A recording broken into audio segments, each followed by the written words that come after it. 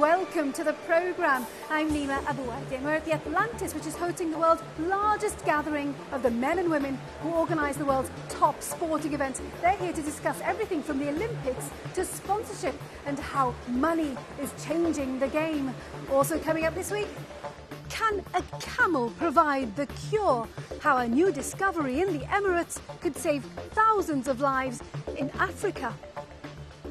Lebanon welcomes its first motor show in 6 years, but will rising taxes force more shoppers to buy second-hand instead? The man with the Midas touch. We meet the person behind one of the region's biggest jewellery empires. And Abu Dhabi is making a lot of noise about becoming a cultural hub, but can it be taken seriously? It's not a show-off. In Abu Dhabi, we have a very clear agenda, very clear strategy that we are promoting arts and culture, and we are building up also education. In many parts of Africa and Asia, a snake bite can mean the loss of a limb or even death. Antidotes are notoriously volatile and extremely sensitive to the heat. But a project right here in the Emirates could change all that. Scientists are using camels to develop an antivenom that you can carry around with you in your pocket. And that could save thousands of lives, as Philip Hampshire has been finding out. There are some jobs that just wouldn't appear on most people's top 10 list of occupations they'd like to do. Professor Rolf Schuster has one of them. He helps look after the snakes at Dubai's Central Veterinary Research Laboratory, and he makes sure he's very careful when he's around them. Yeah, they are very dangerous. I'm very careful. I don't touch them with my hand. If you are bitten by this kind of snakes, you will have a medical problem at least for 3-4 weeks. Yeah, ending up in a hospital under intensive care. 30,000 people a year in Africa die from snake bites, and those are just the recorded figures. There, even getting to intensive care can be an issue, and if you make it, you better hope that the notoriously fragile cure hasn't been denatured by the hot African sun. That's where the CVRL's interest in snakes lies. They're giving snake venom to camels in small doses until they build up a resistance. Camels are naturally adapted to the heat, and when their antibodies are extracted, they're so resilient you can carry them in your pocket without the need for refrigeration. The project is all run by Dr. Ulrich Wernery in conjunction with the University of Liverpool. We thought it would be a good idea with this new technology, especially that these antibodies do not need to be cooled, that we can help these people in Africa. So we have now produced, today more or less, the first anti-serum against the spitting cobra. We have produced poly-antivenom. We have combined 4 of the most deadly snakes in Africa together into one shot and injected it to one camel. We hope that with these 4 snakes, 4 antivenom, we can treat people, for example, who could not identify the snake which has bitten them. The team are gearing up for large-scale production if the project's a success in the field. It's hoped initially the anti-venom provided by these camels will help save lives right the way across Africa. But eventually they plan to expand the program, possibly saving lives in the Emirates itself and across Arabia and into South America and Southeast Asia too. But there's more to the novel concept of using camel antibodies than even the team had initially expected. As a totally new technique, it might offer a way to fight diseases that have been resistant to other treatments. I think, for example, to produce also antibodies against really deadly diseases in humans like HIV or polio or TB or malaria, the possibilities are there. And we have the facilities now with this Austrian company. We have opened up a new laboratory over here at CVRL, and we have the camels. so I can easily in the future immunize a lot of camels against different deadly diseases and then produce antibodies. All of which means the work here in Dubai at the CVRL laboratory may have a dramatic impact on the drug and pharmaceutical industry around the globe, way beyond mere camels and snake bites. We have to spin the blood. But for now, the team is content to know they'll be saving lives as soon as their partners from Liverpool take the first batch of antivenom to the affiliated African hospitals. And this is it, the first ever example of an antivenom produced in this way. A few weeks from now, Dr. Robert Harrison will come here from the University of Liverpool, take away the complete box of these antivenoms and take them off to Lagos, where they have up to 10 snake bites a day. Hopefully, this is going to save somebody's life. Philip Hampshire reporting there. Now this week, 1,500 men and women from the sporting world descended on Dubai, but they weren't the athletes, they were the people who organise and stage the world's top sporting events. And the big topic of discussion was money. Now, this part of the world uses its money to attract big events, but there are two that have never been held here, the Olympics and the FIFA World Cup. But that could change if Qatar wins its bid to host the FIFA World Cup in 2022. I spoke to the chairman of Qatar's bid, Sheikh Mohammed Al Thani, and asked him why he believes Qatar should be chosen. We are really presenting a FIFA World Cup bid that is so unique and so custom-made to meet the requirements, not just of the Middle East, but of Qatar as well, given the size of Qatar. And it should be given to Qatar because it's time to be given to the Middle East. Now, you might have the money to do what you have set out to do, and you've got the support of the FIFA chairman, it appears, but Qatar is not a footballing nation. How will you fill the seats? That should not really affect the success of a World Cup taking place. What affects the success of a World Cup taking place is government support and investment. And it's not just monetary investment, it's actual emotional investment in the belief of a success of such a tournament. But can you give me a feel for what a fan would see and be able to do in Qatar? If you come to Qatar, yes, we will promise, first of all, great, fantastic football, because we have provided the technology to do so. But most importantly, we are providing a new rich culture, a new gateway to the Middle East for you to experience. From the sand dunes to the rich traditional settings of the locations, to the breathtaking designs of the stadia. Most of the fans from across the world have never been to the Middle East. And unfortunately, the depiction of the Middle East in the news doesn't do justice to what we have to offer. But if a fan comes to Qatar and can fly to Dubai, Bahrain, Abu Dhabi, all within 1 hour, it means that a fan can experience the whole region, but at the same time have it within this footballing environment. And I think combining such a rich Middle Eastern culture with such a historic footballing culture, which is the FIFA World Cup, is the epitome of a good time. But do you have the infrastructure that will be able to take in, absorb, accommodate all these people? It's actually part of the greater master plan for Qatar. We're developing a network that can incorporate all of the outermost regions and cities of Qatar to bring them all together. So what this means is we can take larger numbers of people, and they can transport much more fluidly to and from stadiums. So the size is actually our advantage here. It means less expenditures, but at the same time it means better experiences for fans. Will you make money? Of course. The majority of this infrastructure, such as the metro, the links, the Doha International Airport, which is already nearing completion, all of these infrastructures are already part of a greater plan. Now, as a bid, we're presenting designs for stadia. What we're doing with these designs is we're creating something which we know it's financially sound, and it will serve a legacy for the future. We will make up everything we spent and more. Sheikh Mohammed Al Thani speaking to me earlier. To Lebanon now, which has just hosted its first motor show in 6 years thanks to renewed political stability there. Now it's a welcome return for the world's car makers, but can they overcome the country's high taxes and persuade buyers to splash out on a new set of wheels?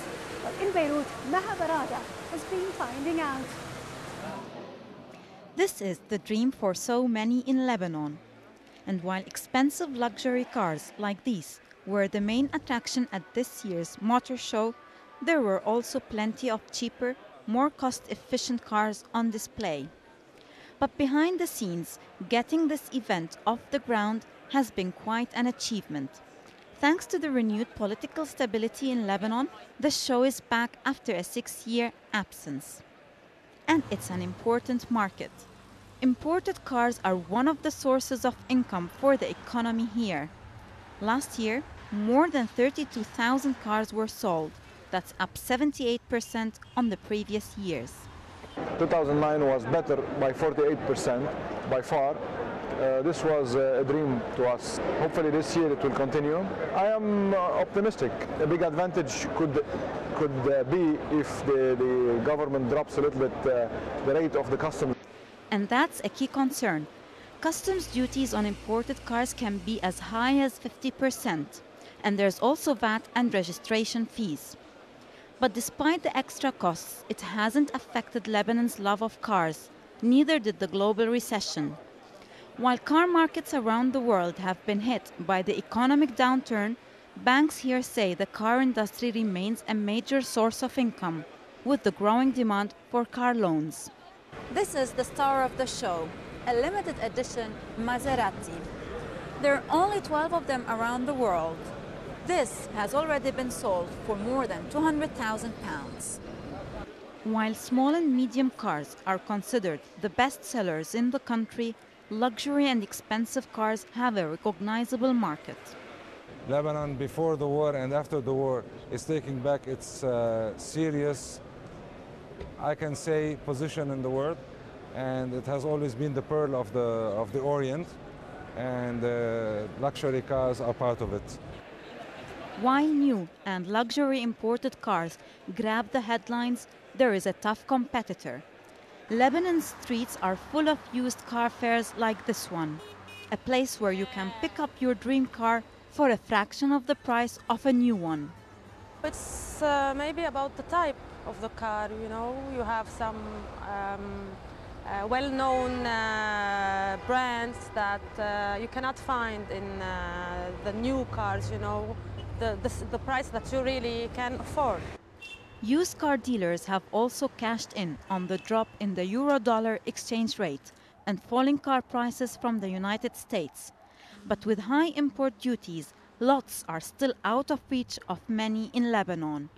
Whether it is the high cost of a new car or that simply he's going green, this man has found the alternative. Mahabarada reporting from Beirut there. Well, we're going to take a short break now. When we come back, spinning a fortune from a fabric of gold, we meet the founder of a jewellery empire who tells us about the future of his business. And Abu Dhabi's making noise about music and art, but can it become the cultural centre of the Middle East?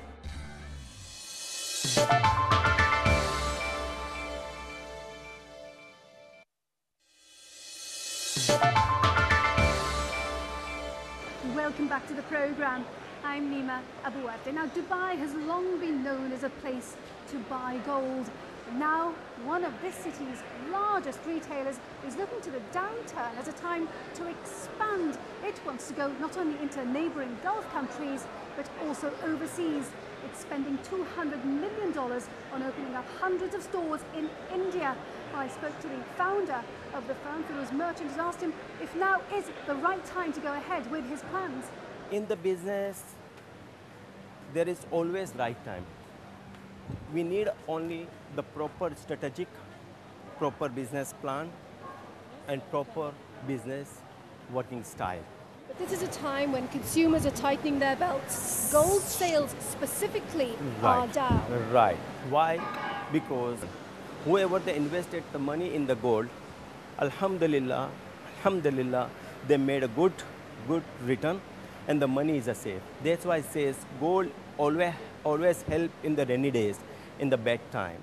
So what you're saying is that people store their wealth in gold?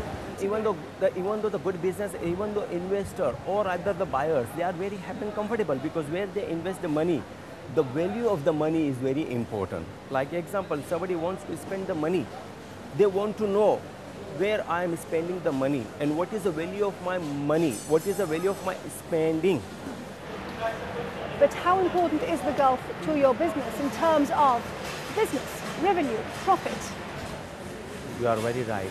The Gulf region is very important for me because Gulf region is a bread and butter for me, where I'm getting the revenue and where I'm getting the good return.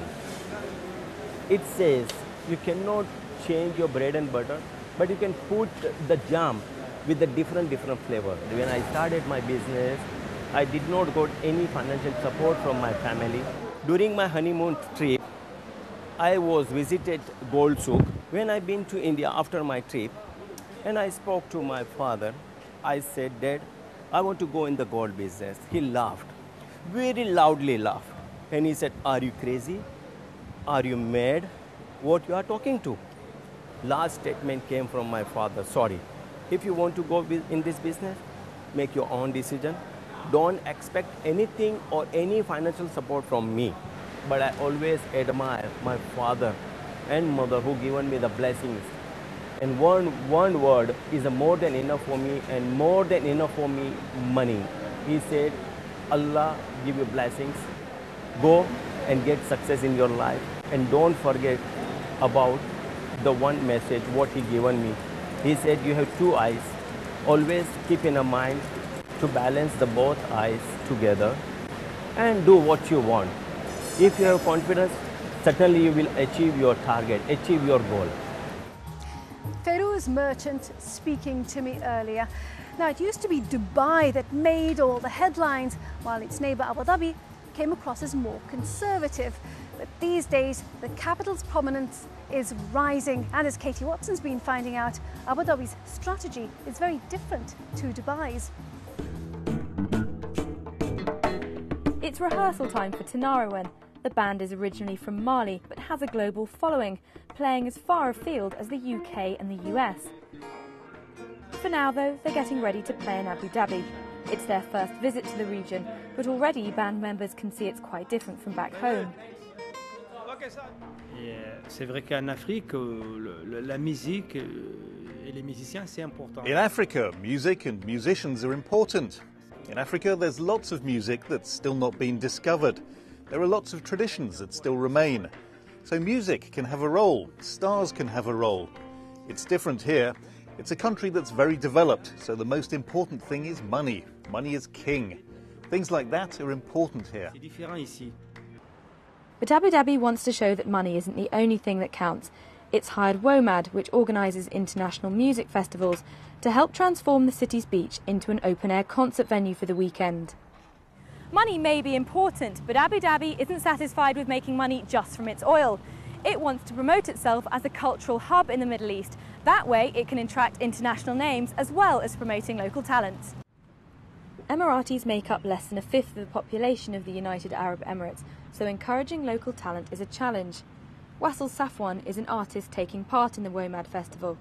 He's mixed his background as an architect with his art and developed a movement called UAEism.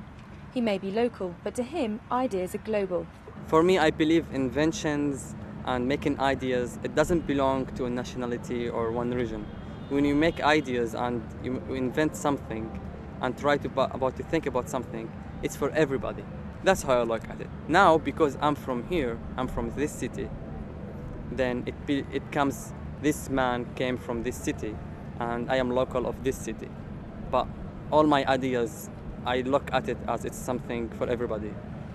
Abu Dhabi is also involved in much bigger cultural projects. I'm here on Saadiyat Island, just outside the city, and in a few years' time, this windswept island will house its very own Guggenheim and Louvre. But can big names and lots of money really rival places like Paris and New York? The huge amounts of money Abu Dhabi is investing in creating the cultural district on Saadiyat Island show it's serious about putting the city on the cultural map. And it's adamant that its efforts will pay off in the years to come. Each city wants to brand herself as a cultural city. In Abu Dhabi, we have a very clear agenda, very clear strategy that we are promoting arts and culture, and we are building up also education. educational programs in arts and culture, also to develop this society. It's not a show-off. It's a very solid strategy, and it has a timing and it has targets for it. And what we are aiming and what we are seeing, it was a part of a 5 years strategy and a 10 years strategy. And you will see in the coming years what Abu Dhabi is trying to brand. But Abu Dhabi's efforts to transform itself from an oil-rich desert city to a tourist destination doesn't come without its challenges. It's a learning process for both sides. I think the challenge is, and we're experienced because we do it all over the world, is we have to respect local business practice and local culture. And I think if we walk through the door and say, this is how we do it, then I think we have a problem. So what we have to do is learn how to do business in this region. And hopefully they will also, and I think that is happening, learn some of our ways. And again, it has to be a partnership to work, but it is about us respecting local business practice. And it's not just business practices that need to be considered. Cultural sensitivities have to be respected too. Fireworks can only start once Friday prayers have finished. But once formalities are out of the way, the festival gets started. Abu Dhabi may not be an obvious place to come to for music, but a beachfront concert does have a certain appeal.